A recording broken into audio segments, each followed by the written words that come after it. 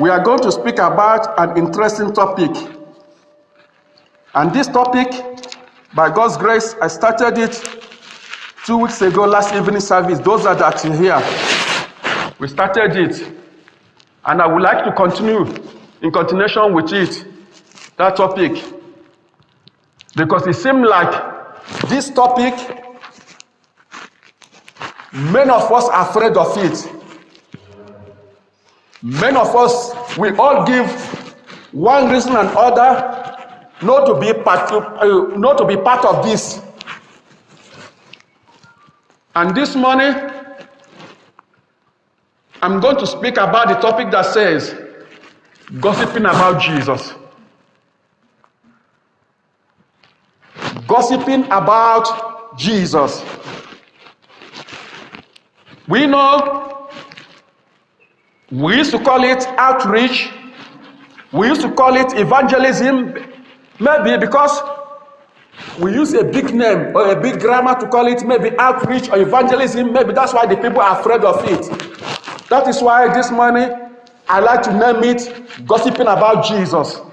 Because I know that many of us like to gossip. Is it not true?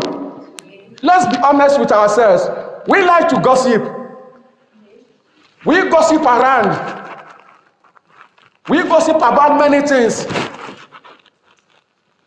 So this month, that's why I like to name it gossiping about Jesus.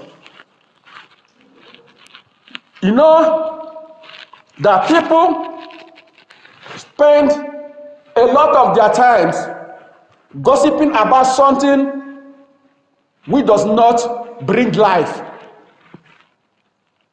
You can hear somebody, you can wake up in the morning, dress up, he tell you that he's going to go and visit some person, and you know what he's going to go and do there? Only to go and gossip about that man, or about that neighbor, or about that brother, or about this person.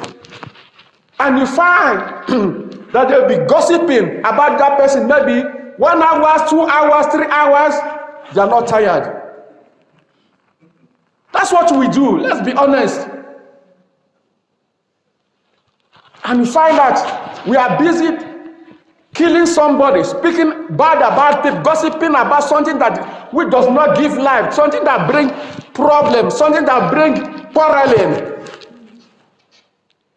We find about that there are other people, they will take their phone, busy, they'll be chatting on calling, 30 minutes, 1 hour, busy. What are they doing? Gossiping about somebody. Discussing about somebody. Speaking, spreading rumors about somebody. Which does not give life. But this morning, I want us to talk about the gossip that brings life. Gossiping about Jesus Christ. And this is what that brings life. And we know that the Bible says, if you can't turn our Bibles to Matthew chapter 28, from 16 to 20.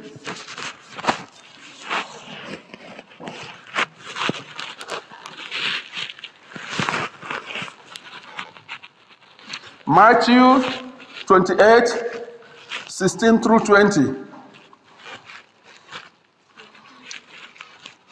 Are we there? If we are there, let's read together. Verse 16 says, now the 11 disciples went to Galilee to the mountain which Jesus had designated. 17. And when they saw him, they worshipped him, but some doubted that it was really him. Verse 18.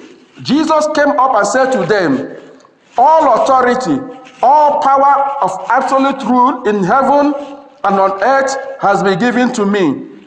Verse 19 says, go therefore and make disciples of all the nations. Help the people to learn of me, believe in me, and obey my words, baptizing them in the name of the Father and of the Son and of the Holy Spirit. Verse 20 says, teaching them to observe everything that I have commanded you. And lo, I am with you always, remaining with you, regardless of circumstances, on every occasion, even to the end of age. Amen. You see, we see here that it is the command. It is the command from Jesus for us, for you, for me, for every believer to go out there and spread the gospel. And let people to be aware of the incoming judgment of God. And let people to be aware that no matter how good they are, that without Jesus, they are lost. Like we sang this morning, I am lost without you. We are lost without Jesus.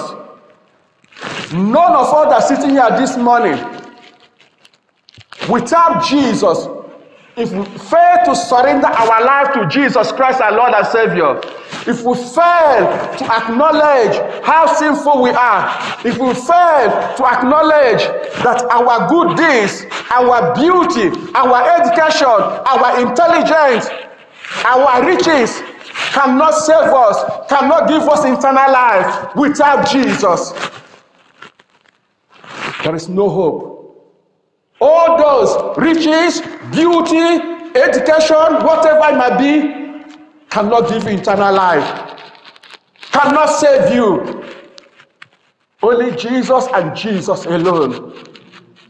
And Jesus said to his disciples, go into the world, spread this good news, let the people know, make the people to understand that I am the bread of life.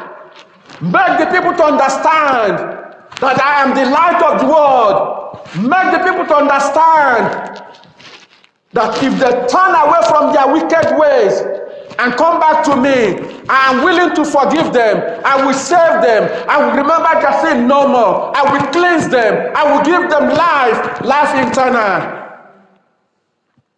That is what it's all about. The gospel the gossip that gives life. The gossip about Jesus. To go and tell those your neighbors, those our friends, those people who see around, our colleague, our schoolmates, to tell them about Jesus Christ, the Savior of the world. Jesus Christ, the Lamb of God that was slain on the cross of Calvary for my sins and for your sins, for the sins of the world. Jesus Christ, the light of the world. Jesus Christ, the soon coming King and Lord. Amen. It is my duty, it is your duty as a believer in Christ to go out there and spread this gossip. And this is the gossip that gives life. Not those ones that will go and spread false rumors, we go and backbite, we go and kill one another, spreading evil gossip about one another that bring death. No. This gossip brings life. Because it is the gossip about Jesus Christ. And Jesus Christ is the bread of life. And Jesus Christ is life. The Bible says, Jesus says, I am the way. John 10:10, he says, the thief come to destroy me, but I come to give you life. I am the life. I am the way, the truth, and the life. In Jesus we find life. If we go back to the book of, right down to the Old Testament, in the book of Ezekiel, chapter 18, let's see what he says there.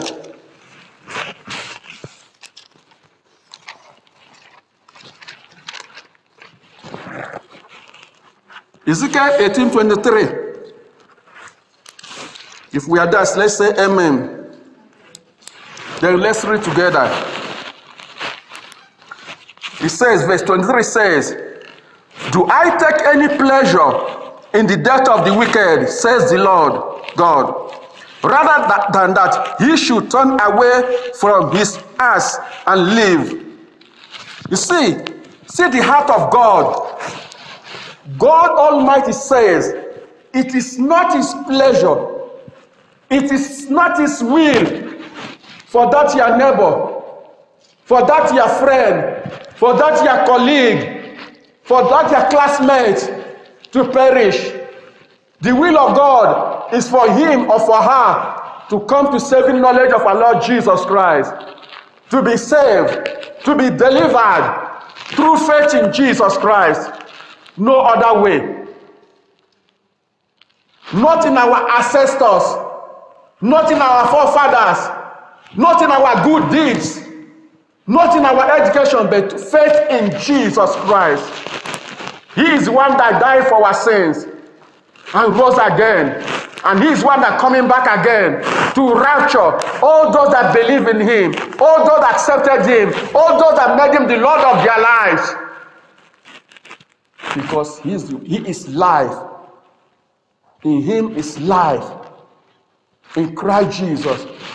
This is the heart of God the Father. He says, it displeases him. It is not his will. It is not his pleasure. It is not his desire for any one to perish. But he desired that all might be saved. All might come into knowledge of truth. In the same Ezekiel 33, let's see what he says there.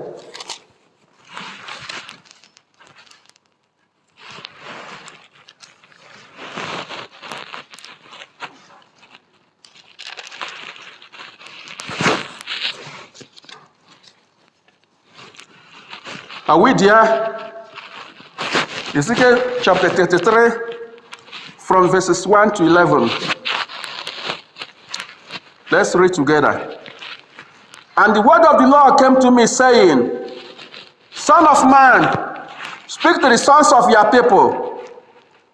If I bring a sword on a land, and the people of the land take one man from among them, and make him their watchman.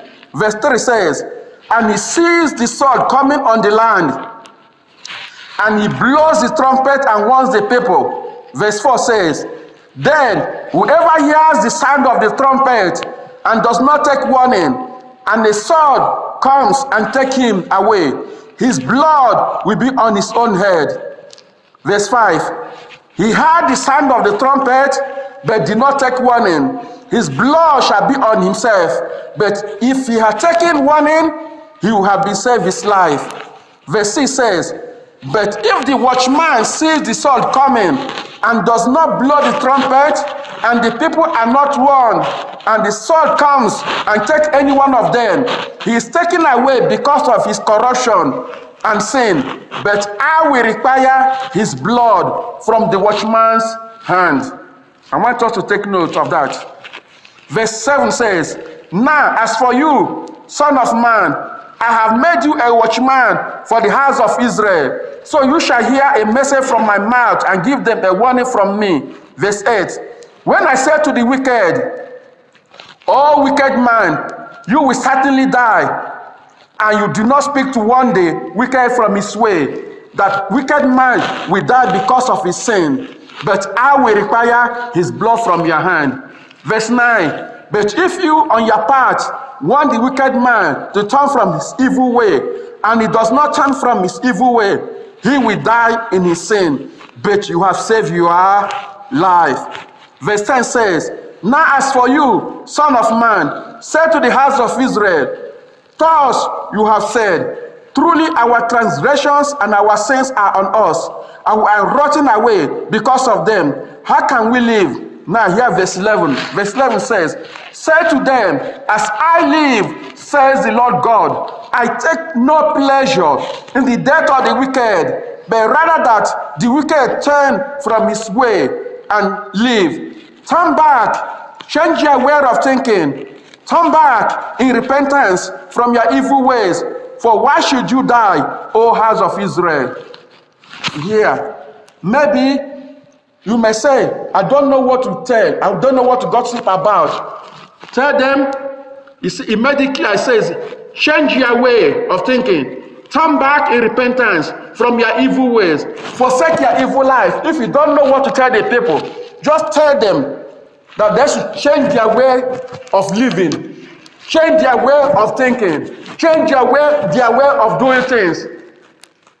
Tell them how much God cares about them. Tell them how much God loves them. Tell them how God sent his son to come and die for everyone. Make them to understand that every one of us are born in sin. We are born in sin by nature because of the sin of Adam. Because we are all the children of Adam. That we are justified through faith in Jesus Christ. By accepting Jesus Christ our Lord and Savior. By amending our ways and going back to God with a sincere heart, with a repentant heart, because God searches the heart. God examines our heart. God knows our thought. He knows all our ways. There is nothing hidden before the eyes of God. Everything is open before him. Where can we hide from him? We cannot hide from God. None of us can save ourselves because we are so good. We need Jesus. This is the good news. This is the good gospel, the good gossip that we need to go out and spread. The good news about Jesus, the Lamb of God, who came to die for my sins, who came to die for your sins, who came to die for the sins of our neighbors, our colleagues, our friends, our neighbors, even our physical enemies. Jesus died for everyone. And all is calling me and you today to go out and carry the good news. Before we continue, I'd like to ask Mr. Smith to put me quote number 1.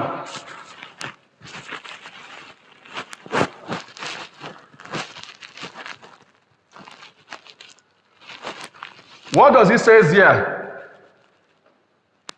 He says, every congregation is a missionary society, and every Christian believer, a missionary, inflamed by the love of Christ for his fellow man.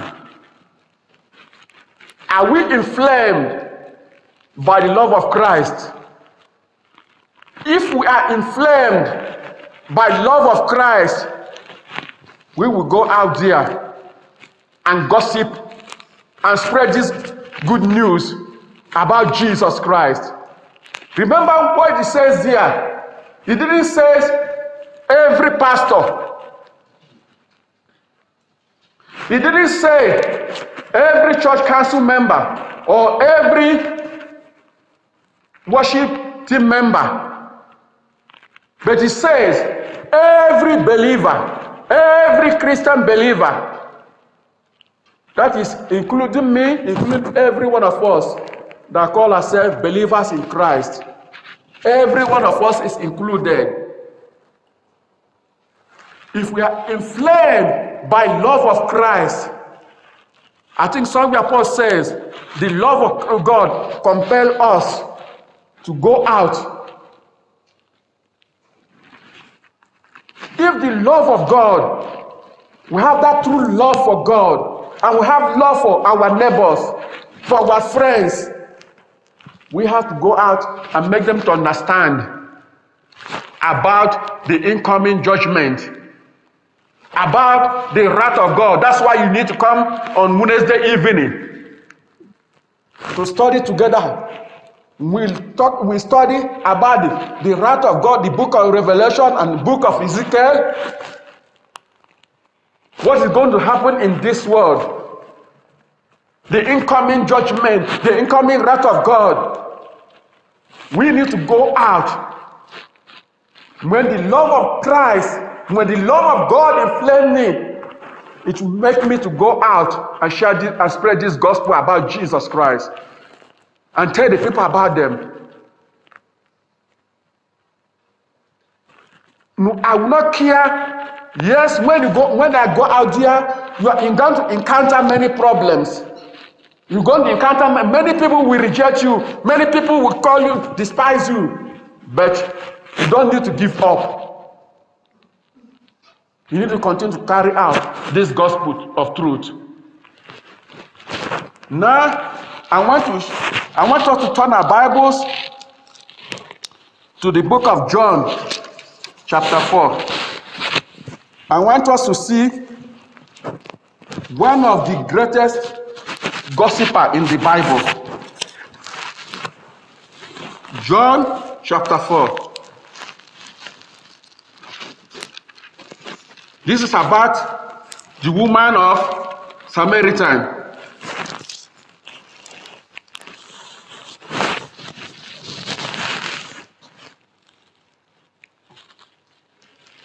Are we there? If we are there, let's read together. We are going to read verses 21 to 30, then we read verse 35, and then finally verse 39. So let's start from verse 21.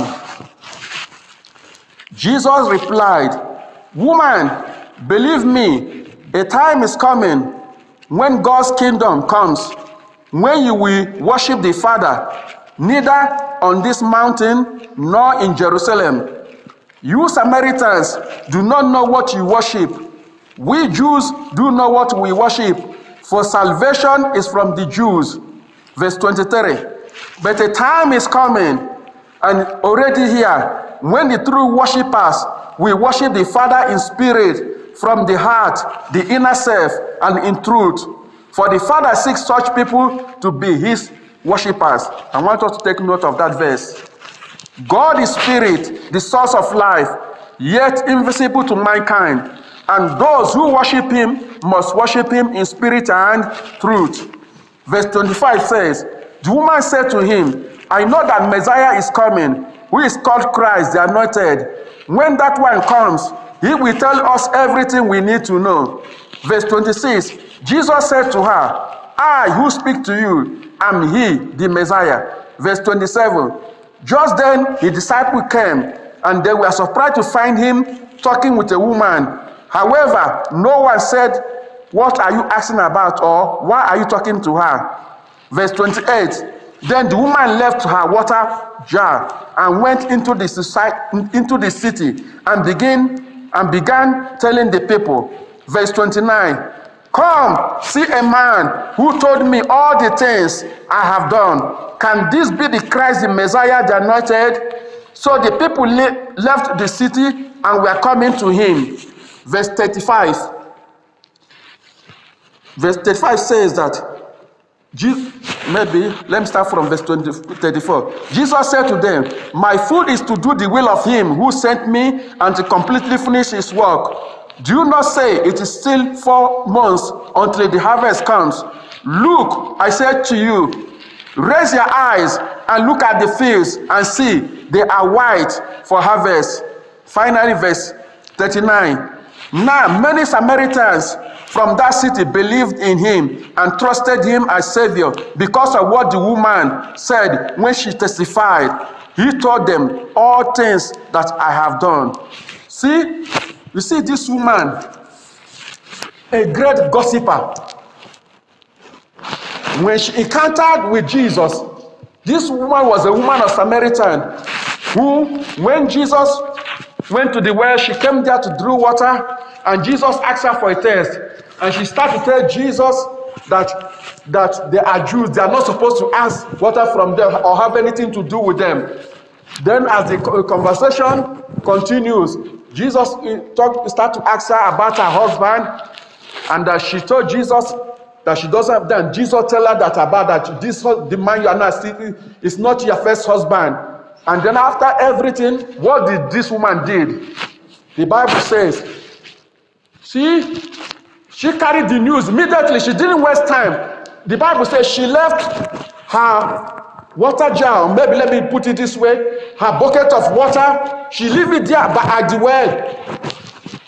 There she goes, off she goes to the city, spreading the gospel, gossiping about Jesus, calling the people to come and see the man who told her all that she have done. She's spreading it around all over to everyone that she see. She's telling them about Jesus. And what happened? The Bible said the people all from the city, they're all coming down to the well to see Jesus. You see, a good and a faithful gossiper. She didn't waste time. She went out and told the people, come and see, come and see, come and see. Come and see Jesus, come and see this man. Maybe he might be the Messiah we are waiting for, who had told me everything about my life. Come and see him. She carried the news everywhere, spreading it everywhere. And the people all following her.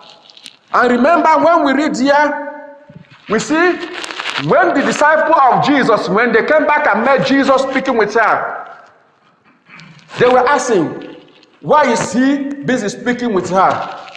Likewise, when you and me, when we carry out this gospel, people might see you, oh, maybe they know that the person you are talking to maybe might be a prostitute, maybe might be a drunkard. Maybe when they see you talking to her, they begin to say, oh, they will look down at you and say, why is he busy? What is he busy doing with this prostitute? Don't he know that this is a prostitute? Or maybe he is proposing her. They might even think about that, accuse you of many things. But, you know, that is the tactic of enemy. That's how the enemy works, to make you to be discouraged, to hinder you and me not to spread that gospel to that person to get saved. That's why we need to be on guard. We need to be careful and watchful. And that is why we say that before we go out, we need to spend time, pray before we go out. For the Holy Spirit to lead us, for the Holy Spirit to guide us. People will make mock of you. People will try to discourage you. But don't give up. Like this woman. She went off, she go. Spreading the good news wherever. Telling them, come and see this man. Come and see, maybe he might be Jesus Christ, the waiting Messiah. Come and see the man who has told me all that I have done in my life. The man who has told me everything that's going through in my life. Come and see. And the same thing also, that's what God wants me and you to do. To carry out this gospel, to go and tell the people, to come tell them about Jesus, who changed our lives, to tell them about Jesus, who knows everything about us, to tell them about Jesus, who the Son of God, who came to die for our sins on the cross of Calvary and rose again and is coming back again in glory. Hallelujah.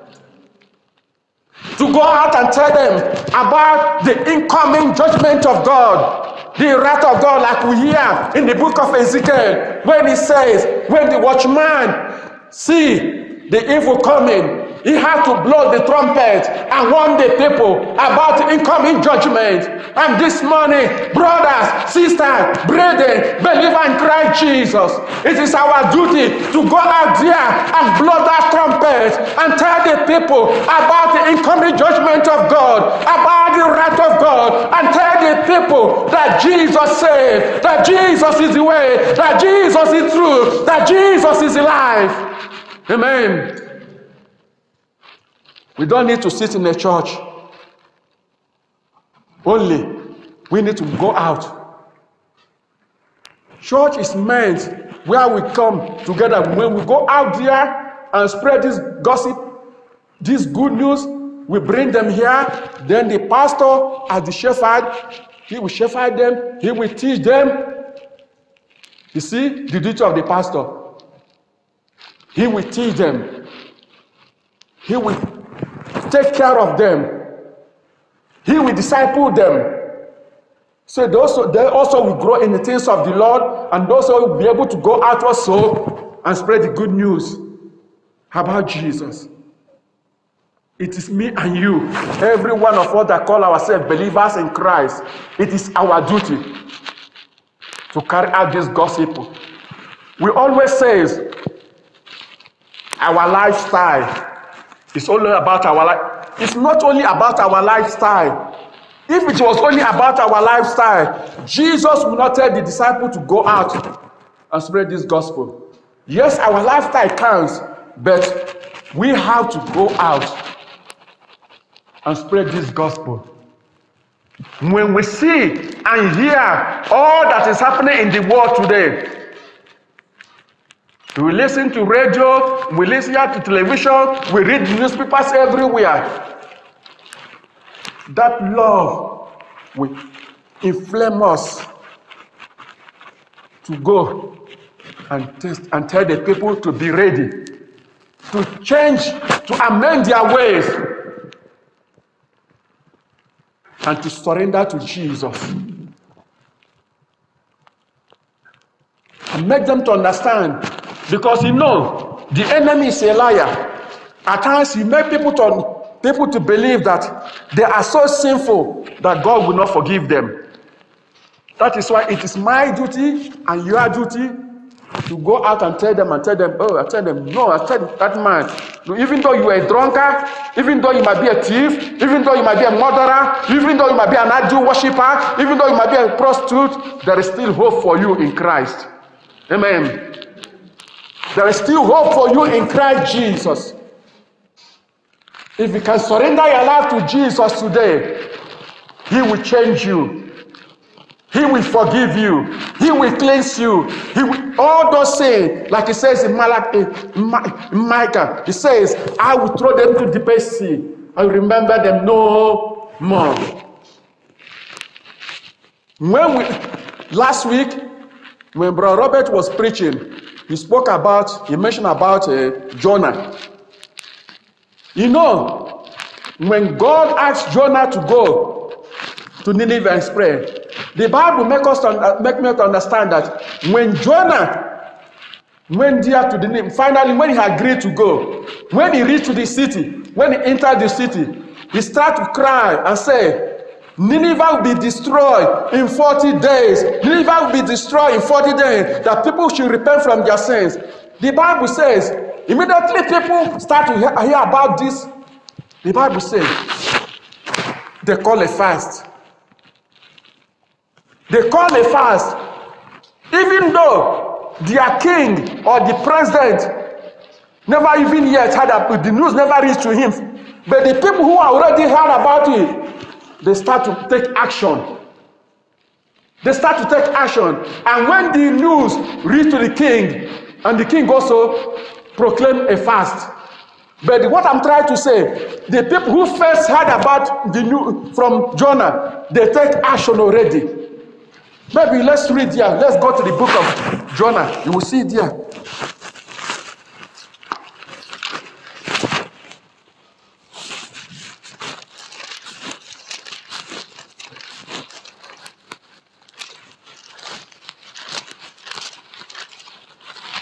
You find Jonah in Old Testament. After Obadiah, you find Jonah.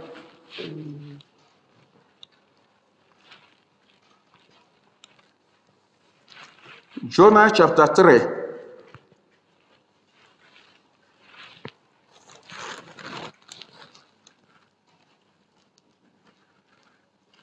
Verse 4 says,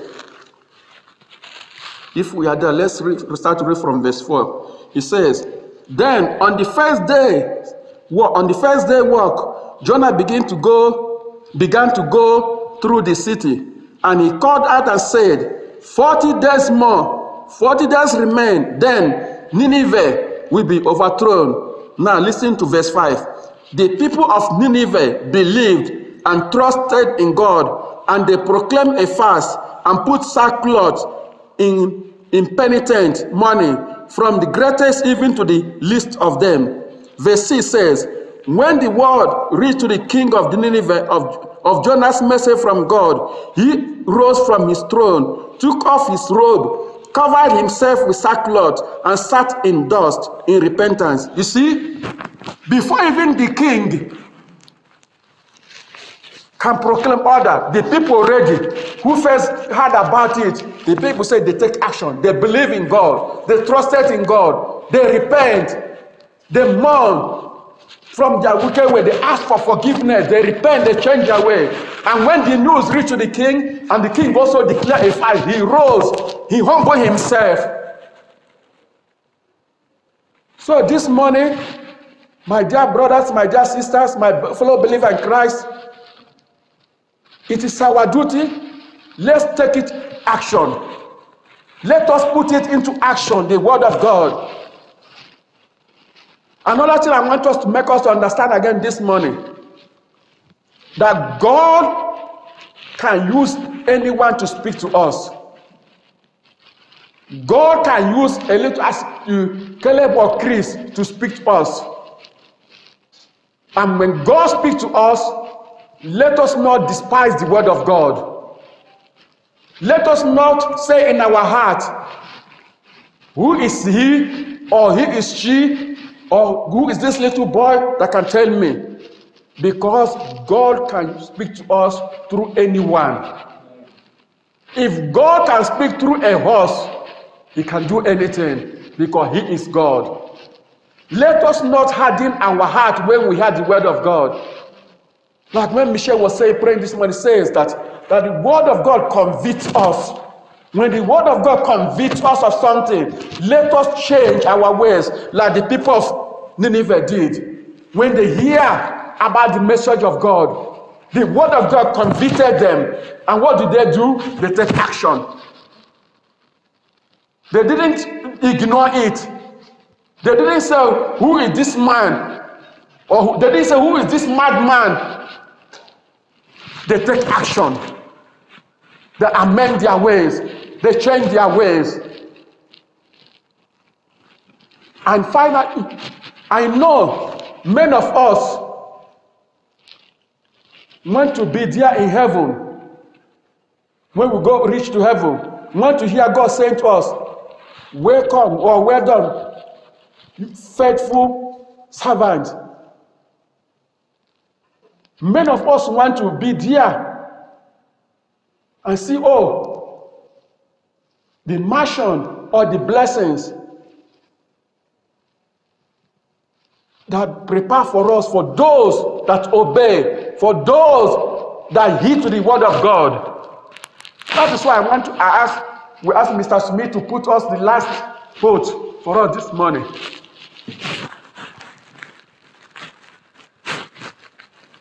Let's read together what he says there. He says, every impulse of Holy Spirit leading men to the goodness and to God is noted in the books of heaven, and in the day of God, the workers through whom he writes will be commended. They will enter into the joy of the Lord as they see in his kingdom those who have been through their instrumentality, and they are privileged to participate in his work there because they have gained a fitness for it by participating in his work there. You see, it's not going to be wonderful there in heaven. Maybe you see that man there. Oh, that man will come to you, say, oh, good man, I remember you preached to me about Jesus Christ. You told me about Jesus Christ, the Savior. And I believe in you. And now I'm in heaven, I'm rejoicing. Or we say to Amos, you witness to me. Or to Steve, or to Gailey, you witness to me about Jesus Christ. It's not going to be joyful. How joyful it will be that day to see those commending those, and also God commending you and saying, yes, my child, you did a great job while you're on the earth. You spread the gospel. You spread this gospel. You are not ashamed of it. You are not ashamed of me. No matter the persecution, no matter the difficulties, you are not ashamed of me. You carry out the gospel. You are faithful to me. You will be rewarded. And you will be partaker in the work there in heaven. What a joyful, what a glorious, what a great privilege it will be. So, my dear brothers and sisters, this morning, let us go there and gossip about the good news of Jesus. Amen. Finally, in closing,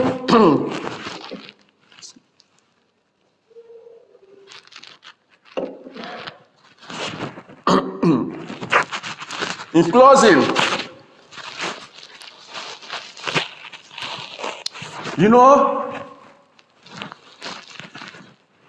that I'm a good singer.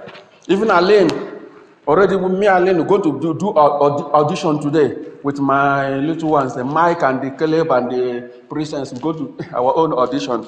But before we do that, there is this song here. It says, "We have heard a joyful sound. Jesus saves, Jesus saves. Spread the gladness all around. Jesus saves, Jesus saves. Bear the news to every land. Climb the stairs, across the wave. Onward is our Lord's command. Jesus saves, Jesus saves. With it on the rolling tide. Jesus saves, Jesus saves. Take to sinners far and wide. Jesus saves, Jesus saves. Sing ye island of the sea. Echo back ye ocean wave. Eshahiki ha jubilee. Jesus saves, Jesus saves.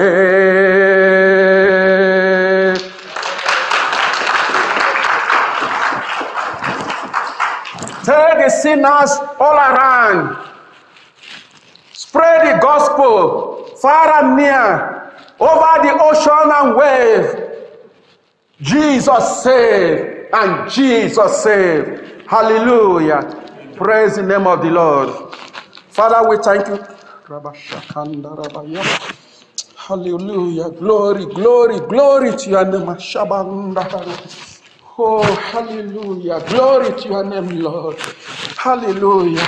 Before I pray this morning, maybe you are sitting here this morning and you are hearing the message of God, and you are not sure if Jesus come today, you will be going to heaven.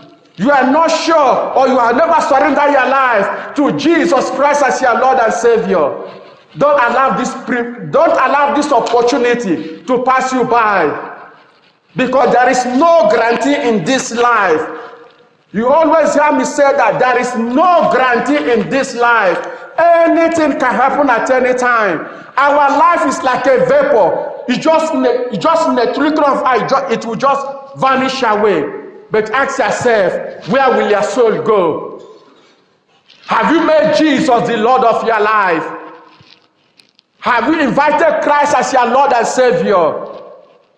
Today, receive Him, open your heart, accept Him. He's willing to forgive. He's willing to save you. Amen. Let's pray. Father God, we give you all the thanks, we give you all the glory, we give you honor to your holy name, Lord. You are wonderful, you are excellent, you are glorious, O Lord our God. Lord, thank you for your holy word this morning, Lord. Thank you, Holy Spirit, for ministering to our hearts, Lord. Father, I pray this morning, as we heard your word, oh Lord, may this word be planted in our hearts, Lord. Help us, Lord, to take action, Lord, like the woman of Samaritan, Lord, like the people of Nineveh, Lord, that when they heard your word, Lord, they didn't hesitate. They didn't say tomorrow, next tomorrow. They put it in action, oh Lord. May it be our heart desire, Lord. Holy Spirit, imprint us, Lord, ignite us, oh Lord, to apply this word, Lord, to make it our heart strong desire, Lord, to go out, Lord, and spread this good news, Lord, all over, Lord, and tell them that Jesus saved and Jesus saved. May your name alone be praised, Lord. In Jesus' name I pray. Amen.